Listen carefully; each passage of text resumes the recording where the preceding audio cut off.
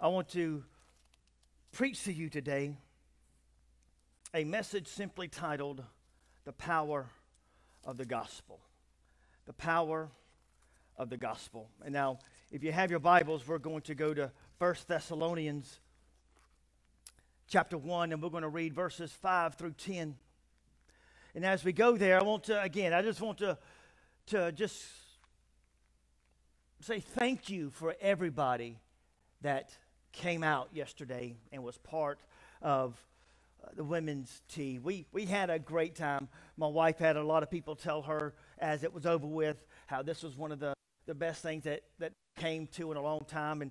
And I just believe that God is up to something. And I believe that He is going to show us His faithfulness, and He is going to just do some crazy things within our midst. And it's all because we have decided we're going to move past where we are and allow Him to be who He is. The last little comment that I have is if you are planning on going to youth camp, obviously youth camp is not until towards the end of July, but what we want to do is start getting the applications in. If you have a child that you're wanting to go to youth camp, there's applications out in the front. And if you're wanting to work youth camp, those applications are in the front also. All we need you to do is fill those out and turn them back into me. I have to sign off on them. And we want to make sure that we have enough funds and we can get everybody down there. It's going to be a great time in the Lord. I believe that this camp is going to be a phenomenal camp, and we're going to have a good time. Those of you that are visitors, we want to welcome you into our fellowship. I pray that you feel welcomed, and I pray that you feel that you have found a new home. And we always want you to know that our doors are open anytime. If you're traveling and you're just here for a little bit, every time you come back to Baton Rouge, I want you to know that the doors are open and you have a place with us. And we want to thank you. Home folks, let's give our visitors a round of applause. And I pray if you see somebody that you don't recognize, I want you to go up and shake their hands if they want you to shake their hands. Hug their necks if they want you to hug. And just let them know that you're glad that they're here. And just find out if there's something you can do for them. And God is going to bless you for that. Now, if you have your Bibles, we're going to 1 Thessalonians 1. I say 5 through 10, but it's actually going to be 4 through 10. And this is what the Word of God says. It says, we know, dear brothers and sisters, that God loves you and has chosen you to be His own people. For when we brought you the good news, it was not only with words, but also with power. For the Holy Spirit gave you full assurance that what we said was true. And you know of our concern for you from the way we lived when we were there with you. So you received the message with joy from the Holy Spirit in spite of the severe sufferings it brought you. In this way you imitated both us and the Lord. As a result, you have become an example to all of the believers in Greece through Macedonia and Achaia.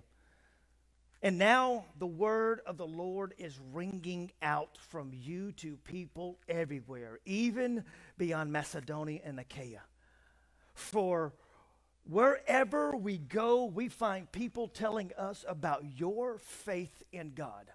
We don't need to tell them about it, for they keep telling or talking about the wonderful welcome you gave us and how you turned away from idols and served the living and true God. And they speak of how you are looking forward to the coming of God's Son from heaven, Jesus, whom God raised from the dead. He is the one who has rescued us from the terrors of the coming judgment.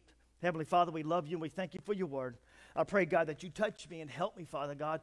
Bring forth the word that you placed in my heart. Help me, Lord, not to hold anything back, and help me not to add, God. I just want to speak your word because somebody here today needs to hear it. God, you have brought them in today for such a time as this, for this word. And I pray, God, that it goes forth. It does not fall on deaf ears. I pray, Lord God, that your word will do is exactly what your word said, that it will not return unto you void, but it will accomplish everything you purposed it to accomplish. God, we love you and we thank you in Christ's name. And the church said amen. Now, as you begin to look at 1 Thessalonians, you understand as we read the text that Paul wrote this letter. This is one of the first letters he wrote to the European Christians that was birthed out of a church he planted in that region. And this is one of the first letters he wrote. Paul preached in Thessalonica for about 3 weeks. You can go back to Acts chapter 17 and begin to read the story of when he's there. And for 3 solid weeks, he would preach the word of God. 3 weeks he preached the word of God before he was ran out of town because of fear of his life. In those 3 weeks, a church was birthed with power, with signs and wonders. I want you to grasp that for just a moment. In 3 weeks, Paul preached the word of God. He preached the gospel, the good news of Jesus Christ. And in 3 weeks, a church was birthed that was now making all kind of havoc over in that region. They're turning their societies upside down by the way they were living because of 3 weeks with Paul, because he preached the gospel to them. You see, Thessalonica was what they call a port city. So there was a lot of traffic within this city. It's also the capital of Macedonia, which means we all understand that usually outside of Louisiana, the capital is the biggest city of the state. For some reason, New Orleans is our biggest populated city that I know of. But the city is always where everything is going on. It has the most population, the most diversity, all of this going on. And this is where Paul went on his mission trip. He went to where they needed to hear. It was important to communicate, and it was an important route of trade, Thessalonica was. This letter reveals the power of the gospel. My title, The Power of the Gospel. This letter shows us the power of the gospel. You see, we have got a diluted mentality and understanding of what the gospel is, and I'm hoping to clear it up a little bit today, but I know I won't do a great job, but I'm going to do the best job that I can. You see, there is a power that comes from the gospel that cannot be imitated. There is a power that Paul knew from the gospel in his own life. It was the power of the gospel that is unmatched. And deep down inside the believer's heart, if they truly are honest with you, it is a power that we cannot explain. The power of the gospel is truly unexplainable because we begin to try to reason it out with our infinite or with our finite minds what God is doing. We cannot truly put to words the power of the gospel as we have experienced it. Oh, we can tell them where we were and share a testimony, but that's just a little bit of what we feel when we think about the gospel of Jesus Christ. When we begin to look at it, the gospel is love and it's mercy and it's grace. And it's encapsulated with the gospel. You cannot have the gospel of Jesus Christ without these three. You cannot preach the word of God without these three and it be the gospel. When you experience the gospel, the true gospel is freeing to the individual that accepts the gospel. It is not something that burdens you. It's not something that weighs you down, but it is something that frees you. It is the power of the gospel. Here we see the power of the gospel in full effect, changing lives. And we understand now from this text that it is unstoppable. There is nothing that you can do to stop the gospel of Jesus Christ. There is nothing the enemy can do to stop the gospel of Jesus Christ. It is a power that is unmatched. It is a power that is unrivaled. It is a power that nobody can truly explain or grasp because it is a power of God through his word. You see, the gospel has been presented. I found this in my studies from a commentary, and it says, the message of Jesus Christ has power. It has power for miracles, power for wonderful signs from God. And best of all, it has the power to change minds, hearts, and lives. It's the power of the message of Jesus Christ. You see, God gave us a preview of the gospel in Genesis. And I shared this scripture with you not too long ago, but you can go back to Genesis chapter 3, verse 15, and this is the gospel as God previewed it to us way back then. The Bible says this, and I will cause hostility between you and the woman, and between your offspring and her offsprings. He will strike your head, and you will strike his heel. Well, how is that the gospel? God is showing everybody right there in Genesis that the gospel is simply this.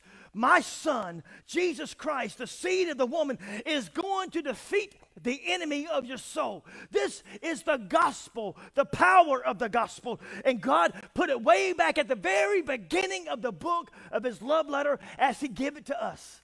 It is the gospel, the preview. He's going to strike your head, enemy. He's going to destroy you. The gospel. Paul entered a town filled with idols and filled with lost souls. I call it a town full of dead life. You ever been around that? Oh yeah, there's a lot of people alive. There's a lot of people doing this and doing that. There's all kind of commotion over here. There's lights over there, and there's all kind of activity going on. But it is surrounded by death. And as Paul walked in Thessalonica, he began to realize where he walked into. He understood that God was leading him there because there was a people that were bound up. And they needed the power of the gospel spoke to them. So he went to where there was dead life. The power of the gospel will compel you to move out from where you are. The power of the gospel does not let you sit still. This is the power of the gospel. And you say, well, Pastor, I'm saved. I know Jesus. I've asked him into my heart, but I do not feel compelled to go do this. I do not feel compelled to go do that. We're going to get into that in just a moment because I'm telling you, the power of the gospel does not let you sit still. There is something burning on the inside of you that you have to share with somebody else. You're looking for a life that you can help. You're looking for a life that you can turn around. You're looking for some eyes that you can open to the power of God and let them see the Savior high and lifted up so he can change their life. This is the power of the gospel.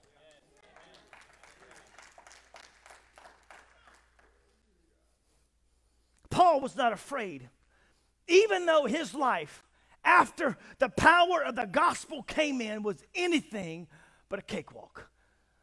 It seems like as soon as he acknowledged Jesus Christ for who he was and began to experience the power of that gospel, the power of that good news, his life was turned upside down, and most people say for the worse, because he started going through trials and tribulation that no other man has ever gone through. A man that he was shipwrecked, he was put in jail, he was beaten, he was this, he was that, he was left for dead, all because the power of the gospel changed him. Well, Pastor, you're not convincing me to allow this power to come into my life. You're not convincing me, Pastor, that this is the right decision for me to make. But you have to understand what Paul went through. It is the power of this message and the confidence in what God has said and what God had already done that pushed his feet forward. You see, just like all of us, Paul knew who he was when he was stopped by God. Paul knew what he was on the road to go. Nay, none of us. Now let's just be real for a second, right? None of us go to God with the intentions of not doing things that we had done before. Well, Pastor, you're kind of confusing me. You think about this. Most of us will come to church because our parents tell us to come to church. Most of us come to church because our spouse says, if you don't come to church, let me tell you what's going to happen to you. And so we all come to church because we don't want that abuse going on in our lives. But do you realize that most of us, when we meet Jesus Christ, we're not looking for him? I want you to think back in your life for just a moment. We'll sidetrack for a second. Think back in your life. When Jesus Christ stopped you, you were not looking for him, but he stopped you in your tracks. And you're like, no, because I came to church because I felt compelled and I wanted to get saved. I didn't ask you when you got saved in church. I'm talking about when you met Jesus Christ, because there was something that brought you into that church. There was some activities going on in your life that you didn't want other people to understand and want other people to know. And in the process of all of that, Jesus showed up in your crowd. And he just stood there and he drew you in, because no matter what you did, you could not get him to turn his head in disgust, because he knows who you are.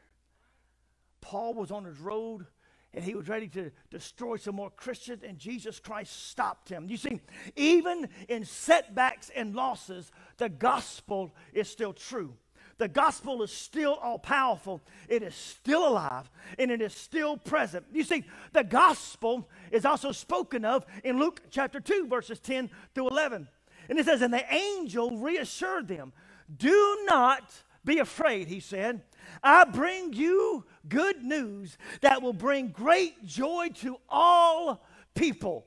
The Savior, yes, the Messiah, the Lord, has been born today in Bethlehem, the city of David. Do you understand that when you read that into the King James, it says that bring good tidings to you? When you look up the word tidings and you go to 1 Thessalonians chapter 1, you read where Paul wrote the gospel. Do you understand the gospel is a translation of that same word, good tidings?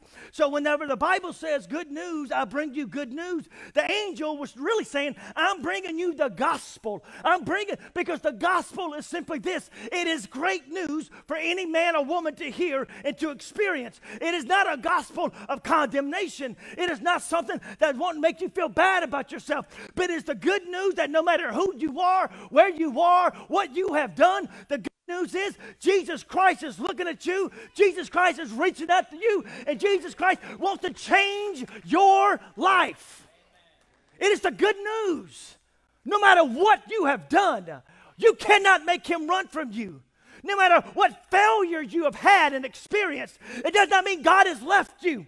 He is still there wanting to show you the good news is you might have some setbacks, you might have some failures, but I am still here. I'm still going to give you strength. I'm still going to stand you up on solid ground. I am still the God sitting on the throne in heaven looking down at my children and said, I will defend them because they are mine.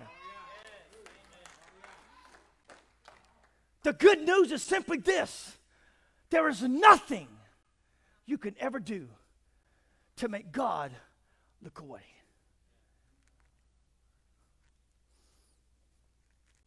The good news, the gospel is the Redeemer is here. The good news, his love is more powerful than your failures.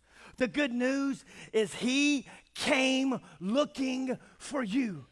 Back in Luke, when Jesus was laying in the manger, he came looking for you. When he went onto the cross and spread his arms out, he came looking for you. When you felt that tug in your heart today, Jesus Christ is still here looking for you, wanting to change your life and to give you strength and to let you know there is hope for victory in your life.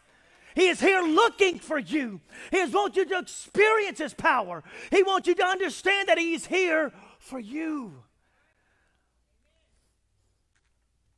The good news is you cannot do anything to make God love you more than he does right now.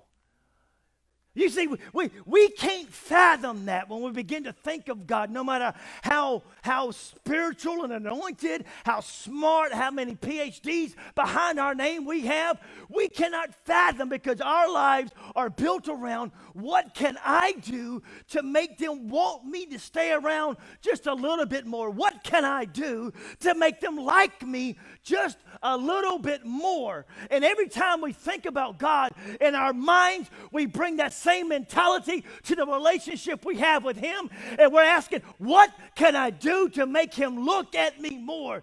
There is absolutely nothing you can do to get God to look your way any more than he has right now. He gave his only begotten son because he looked your way and he saw that you needed him. There is nothing that you can do that is more powerful or more genuine than Jesus Christ stretching out his arms. You cannot minister better. You cannot do this. You cannot outgive the grace and the love of Jesus Christ. You cannot do it. He is perfect, and his love is perfect. The good news is your failures and your mess and your shortcomings, your missing the mark will not make God love you less. I want you to let that sink in just a moment. You see, a lot of us take our Christian walk with God as a hierarchy. The more we do good, the higher we're up on the level, and then whenever we do bad. Anybody ever remember, well, I know you young folk ain't gonna know what I'm talking about, but there used to be a game on the Atari called Q*bert. Anybody ever played Q*bert? Oh yeah, she played some Q*bert. Yes, she did. She's playing Q*bert right now over there in the gym. Yes, she is. Right, Q*bert was this old ugly little thing that had a big long snout like a Sesame Street kid. And it was a pyramid, and you had to jump on the squares and change them colors. And then all of a sudden, boogerman's coming and try to get you, and you had to go over them. And the higher you got up, you land on this square one time, it'll change. Land on it again, it'll change again. And you had to get them all the same color, kind of like the first Rubik's Cube. We all know what the Rubik's Cube is. And see, whenever Q*bert got hit by one of the boogermans, what did he do? He fell off the pyramid.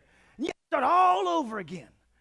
And see, so many of us, we look at our relationship with God. We look at our Christian stance with God. And when we make a mistake, we think that we have fell off the pyramid and we got to start all over at the very beginning, level one, our first life, and we got to build everything all the way back up. If that was the case, why did Jesus Christ give his life for us? He gave his life for us because he knows that we're going to fail. And the only way that we're ever going to overcome is through the blood of his son, Jesus Christ. The only way we're ever going to get victory in anything in our life is through the blood of Jesus Christ. It is him that's going to stand before us and is going to pick us up when we fall. I believe it's Mark chapter 9. The Bible talks about how there was a little boy that was demon-possessed. And the father says every time the demons come, they throw him down, and they throw him into the fire. And your disciples can't do anything. Nobody can deliver him. And Jesus spoke to those demons, and those demons fled out of that little boy. And the Bible says that the little boy laid on the ground almost like he was dead. It's like Mark 9, 26, 27, something like that. And the Bible says Jesus went down with his right hand, and he picked up that little boy, and he helped him up until he could stand. That's exactly what he does with us. Every time we fail, every time we make a bad decision, every time we think that we are past help and we're laying on the ground trying to give up, Jesus is there with his right hand, the hand of power, and he's picking us up, and he's got a hold of us until our feet are under us, and we have our bearings about ourselves, and we're able to stand on our own strength. Only then does Jesus let us go. Well, see, we're like Q*bert. We fall off the pyramid because we made the wrong move. The good news is, wherever you are, he sees you. The same declaration made in the fields by the angels was the same declaration Paul heard in Acts chapter 9. The same declaration that the Thessalonians heard as Paul and his associates came to share. God loves you as you are and will change you because of who he is. He loves you just like you are.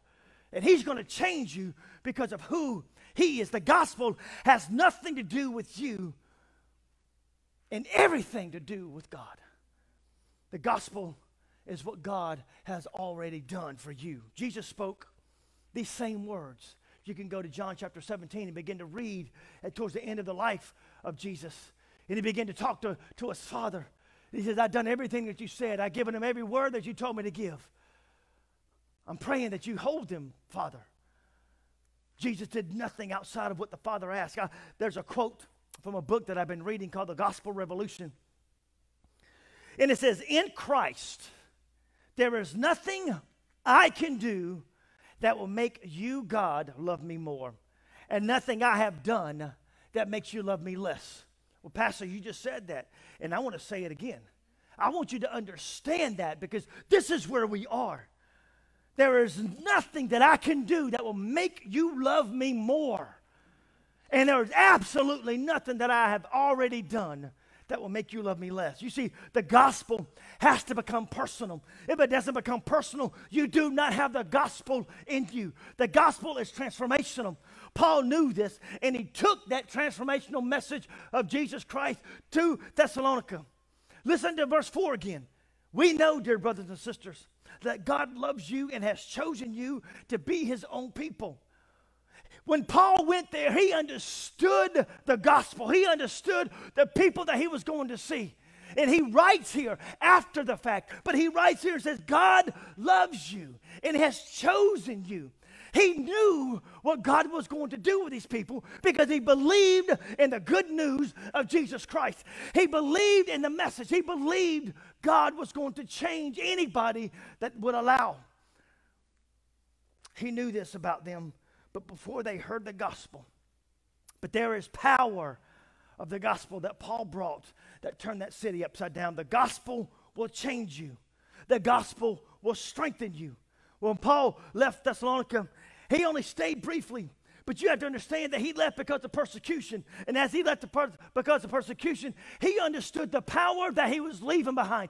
He wasn't afraid of what was going to happen. And that was led to Romans chapter 1, verse 16. Yet again, for I am not ashamed of the gospel. For it is the power of God for salvation to everybody who believes. To the Jews first, and then also the Greek. The power of the gospel is simply this, that whoever believes in Jesus Christ, he is going to save and he is going to transform. It's not because of what you have done. It's not because of the sacraments that you've held holy and you've done this and done that. It is because Jesus Christ gave his life, and the message is simply this: there is nothing you can do to make me come to you, and there is nothing you can do to make me run. I am here for the long haul. I am here to stay because the good news is simply this: I love you and I've given my life for you, and there's nothing you can do to push me away.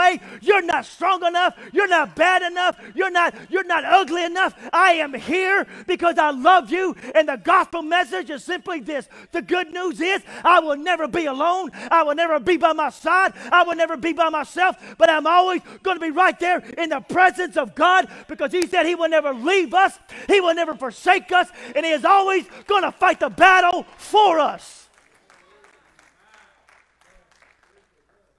Y'all need to stop. Y'all making me sweat. It's the gospel, the good news that Jesus preached into every city he went into. Do you know that if you read the Gospels, not once do you ever hear Jesus preaching a message that promoted himself? If you don't believe me, research it. He never preached a message that promoted himself. Everything he did was about the Father. It wasn't about his denomination. It wasn't about his church. It wasn't about his circle. It was about the Father. He was here on Father's business, and that's the only thing that he could do was the Father's business. He had no other interest in the world. He didn't want to be voted king. He didn't want to be voted president. He didn't want to have the fastest growing church in Israel. All he wanted to do was the Father's business. And this is what he did. The good news is this: we serve a Savior that gave his life because all he wanted to do to bring love and mercy from the Father into our lives. You see, this is the gospel, the good news that Jesus preached. Every synagogue he went into, one of my favorite verses that Jesus spoke was in Luke chapter 4, verses 17 through 19. As he quotes Isaiah from Isaiah chapter 61. It says, the scroll of Isaiah the prophet was handed to him. He unrolled the scroll and found the place where it was written, the Spirit of the Lord is upon me, for he has anointed me to bring good news to the poor. He has sent me to proclaim that captives will be released, that the blind will see, that the oppressed will be set free, and that the time of the Lord's favor has come. Jesus Christ walked into that synagogue. He opened up that scroll and he said, this is why I have come. And as he did, he says, now the favor of the Lord is here. The only reason Jesus came was to set us free and to let us understand understand what true life was all about. You might have life, but the Bible says that He gives us life and gives it to us more abundantly. He wants to do more in our lives than what we are doing right now. It is all the power of the gospel. You see, the gospel is not just words. Verse 5 says this, for when we brought the good news, it was not only in words, but also with power. For the Holy Spirit gave you full assurance that what we said was true. The gospel is not declarations of faith. It's not proclamations of what you stand on. The gospel is not guardrails in your life so you don't do bad things. This is not the gospel. You have to understand what we have done, and we have done it innocently, some of us. We have changed the gospel for religion. We have changed the power of God for a man-made institution that has taken away all power and all freedom, and now it is something that is weighing us down, and we have to look, and we have to accomplish these things to have the power of God moving in our lives. But this is not the gospel. We have to understand the churches are weak right now. They are anemic right now because they are not living the gospel of Jesus Christ, but they're pushing a religion. And Thessalonica had religions. They had more religions than we can think of, and they had nothing but death with them. But I'm telling you, when you allow the power of God to come into you, when you allow the power of the good news of the gospel of Jesus Christ to be a part of your life, that religion gets pushed to the side. You don't care about that religion because the power of God is going to be moving. The power of God is going to be showing you what it is to live according to His word. You see, we all don't want to say that because religion's good, denominations are good. Let me tell you something. I love the Church of God. I've been part of the Church of God my whole life. I have nothing against the Church of God, nothing against the declarations of faith. Matter of fact, pretty soon we're going to be doing studies on what the declaration of faith is with the Church of God. Some of us don't know that. But we have to understand that this is just something that we men have come around and said, this is what we're going to build our fellowship on. The declaration of faith. The Southern Baptists, they have a similar one. The Presbyterians have a different one. The Catholics have something else. Everybody has their own ways they're going to live, their own ways they're going to do. But I'm telling you, there is only one thing that's going to get you to heaven. It's not going to be the declaration of faith. It's not going to be what you proclaim. It's going to be the Word of God. The gospel of Jesus Christ is the only thing that's going to get you into eternity where the King of Kings and the Lord of Lords is going to reside, and He's got a place for you. The Bible said that He is going away because His Father has many homes and many houses and many rooms, and He is going to come back for you.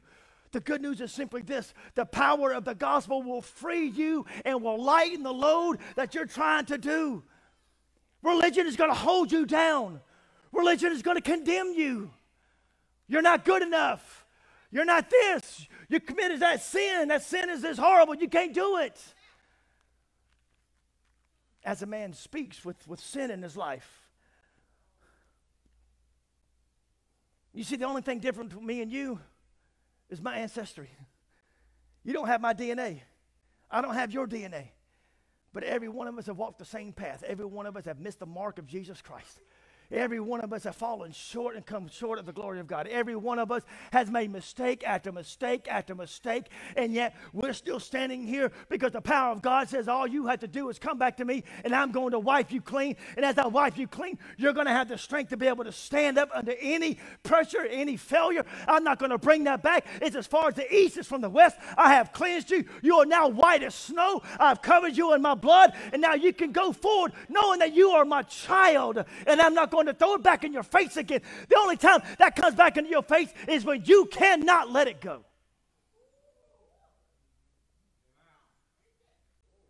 God ain't throwing it back to you. The Bible says God doesn't lie. The Bible says your sins, as far as the east is from the west, never to be remembered again. So why would God bring it back up? I'm going to go on. I'm going to quit meddling. The gospel is God's love directed towards a broken people before we even knew we were broke.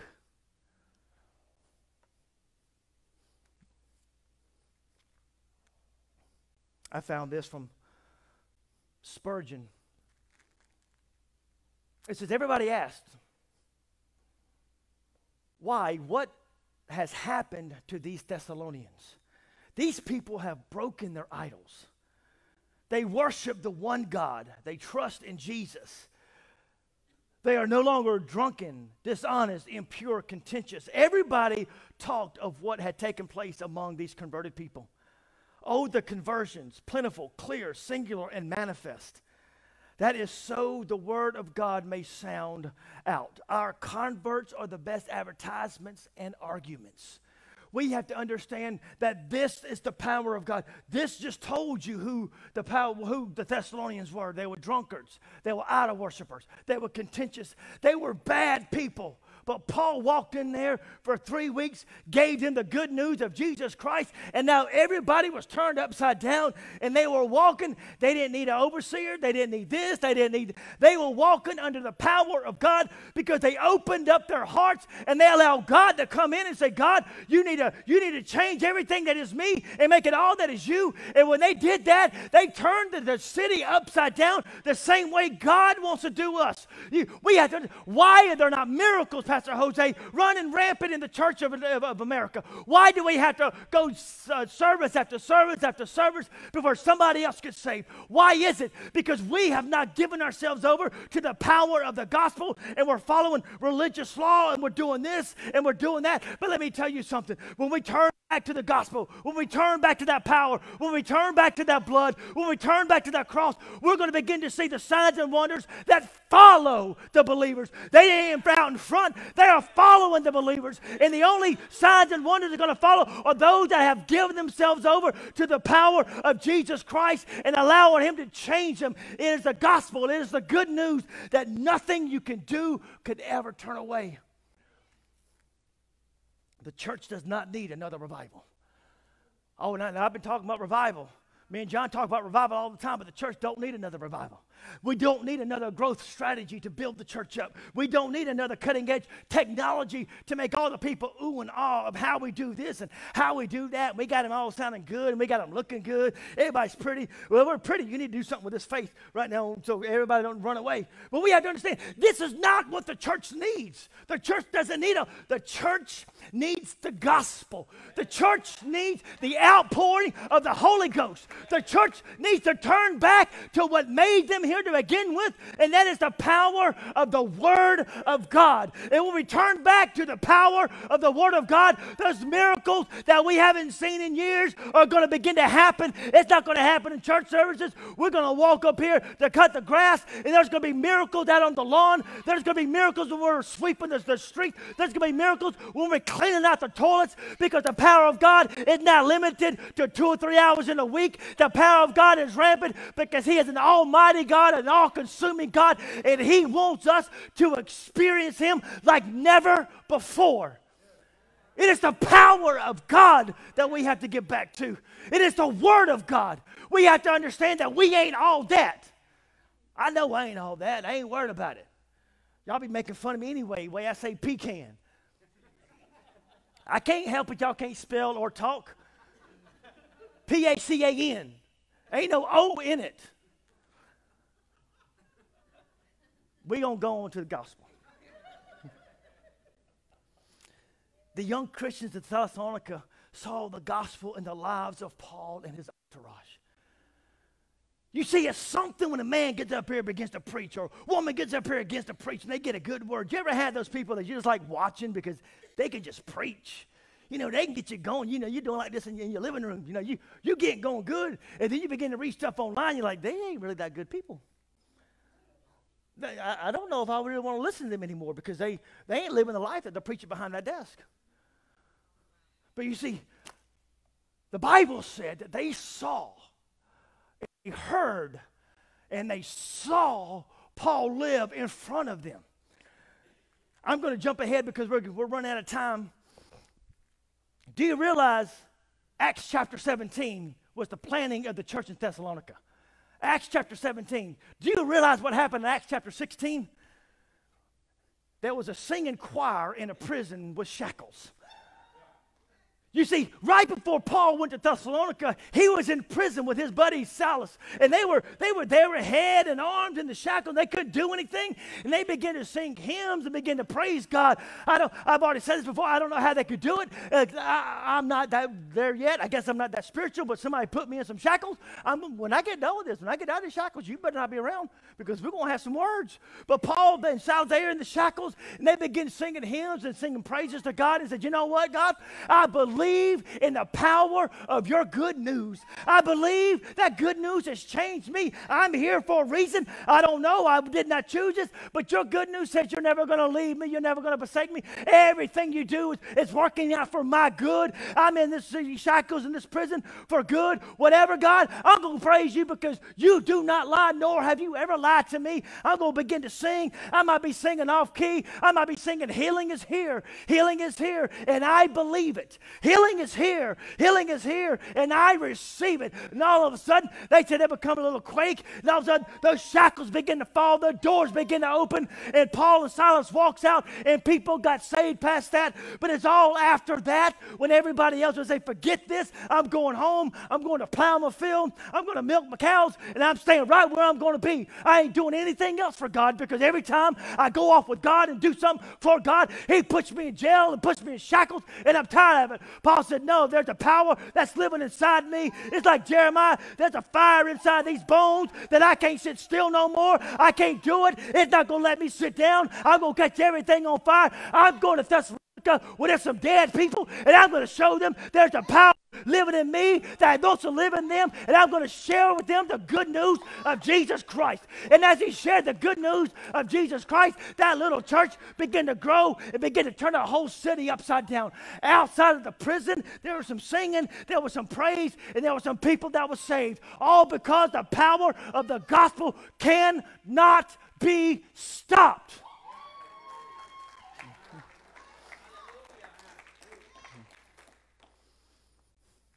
I'm going to read this, Derek, if you want to come play. I'm out of breath, sorry. I got to start running again.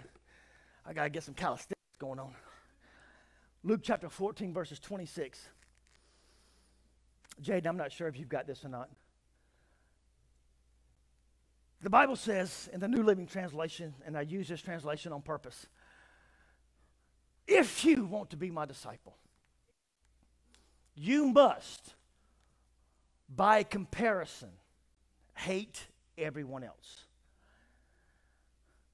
Your father, your mother, your wife, your children, your brothers, your sisters. Yes, even your own life.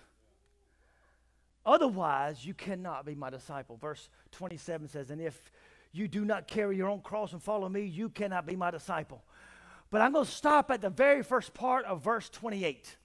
Verse 28 says this, but don't begin unless you count the cost. Has a builder ever begun to build a house without counting the cost? Has a farmer ever begun to plant a garden without counting the cost and understanding what it's going to take? Jesus was saying right here, don't come lightly thinking that it's just some other club you can join. This isn't just another club you can join. This isn't a social club. It isn't a family gathering. This is the place where we come so God can pour into our lives. This is the place that we can come so we can hear the word of God. You see, what we need is an outpouring of the Holy Ghost. What we need is an outpouring of God's Spirit. What we need is some people ready to surrender their lives to Him, counting the cost before they come and saying, by comparison, I will hate everybody else. Jesus, you're the main thing that I want. I don't even love myself more than I love you. Because Jesus is saying this. If your mind is not that way, you will not finish the race. Every parent can say that's true. Because if we see anybody hurting our kids, you better watch out. That's all I can say. You better watch out. What if your child was the one that was pulling you away from God? What if your husband or your wife was the one pulling you away from God? By comparison, you must hate everyone else. Jesus is saying, you want strength in your life? You want redemption in your life? Give me your life. I promise you, nobody will take better care of your life than I will. Nobody will do you better than me. So y'all might not know this song that he's playing. This is a gorgeous song. Take me in. I want to go past the outer courts. I want to go into the holy place. You see, Pastor Jose, we can say a lot of our people, they say right there in the outer courts. They can see it. They can feel the vibrations of the praise. They can feel the vibrations of God all over the place. But they don't want to go in. And it's all because of what Luke 14:26 says. You must hate everybody else by comparison. But I'm telling you, once you open up that curtain and you walk past that holy place, everything else does not matter anymore. Because the Bible says he works everything out for the good of those that are called according to his purpose. Everything in your life is going to work out good according to his plan, according to what he wants in your life. Well, it's not working out good right now. I've got all these health problems. Everything is working out for the good of those who are called. Everything is working out good. Well, I don't really like this because of that and this. Everything is working out according to God's plan, and he's never going to leave you out.